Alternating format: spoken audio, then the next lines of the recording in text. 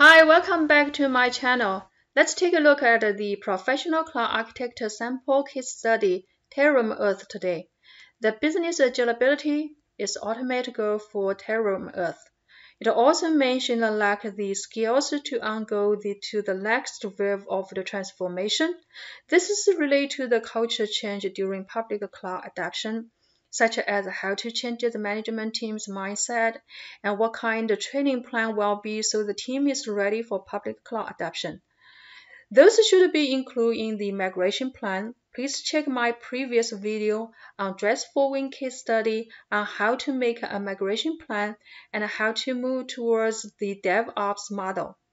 In this video, I will show you how to perform architectural refactoring on this case study. Please subscribe my channel and activate the bell notification so you don't miss any new videos. Are you ready? Pause the video if you need more time to read the case study. I drew the existing technical environment with a lucid chart, the same tool I used to draw Mount Kirk Games architecture diagram. You can check that video for more details. Let's take a look at the current on-prem environment. The existing technical environment resides in the U.S. West Data Center. There are 20 million steel vehicles. Their data stored locally. Collect 120 fields of data per second. The data is downloaded via a maintenance port. Data is 3 weeks delayed. Costs wait up to 4 weeks for their replacement parts. Another 200K vehicles are connected to a cellular network. Data collected directly, 120 fields of data per second, 22 hours of operation per day, with a total of about 9 terabytes per day from those cellular vehicles.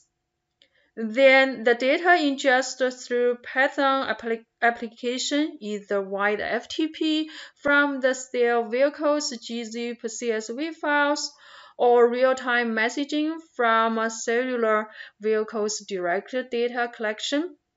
Python application does the ETL and write the data into a single PostgreSQL Server data warehouse with a total of 24 terabytes. Then 2 analysts of a team of 10 to run daily report to see what equipment needs repair. Now let's base on business requirements and technical requirements to refactor architecture for cloud adoption. Google Cloud provides cloud IoT data analytics and machine learning architecture. Let's use this architecture to refactor the on-prem environment. First, you need to convert all vehicles to cellular and use Cloud IoT Core to handle the front end. Cloud IoT Core is a fully managed service to easily and securely collect, manage, and ingest data from global dispersed devices. It establishes a two-way communication with your devices, so it will decrease the wait up time. Then Cloud IoT Core uses Cloud PubSub for real-time messaging to ingest the data into Cloud Data Flow for real-time data processing. Next, using a multi-region BigQuery to replace the single PostgreSQL data warehouse not only decreases latency but also improves the availability and durability.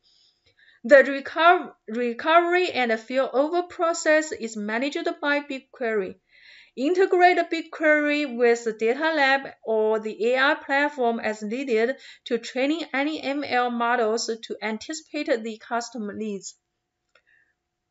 Please check my video last-minute cheat sheet of Google Cloud Machine Learning on BigQuery ML, AutoML, and Google pre-trained models.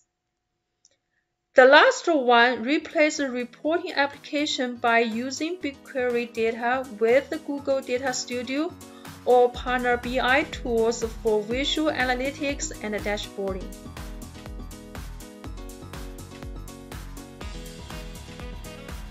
Thanks for watching, and as always, subscribe to my channel for more great cloud computing learning tips. See you next time.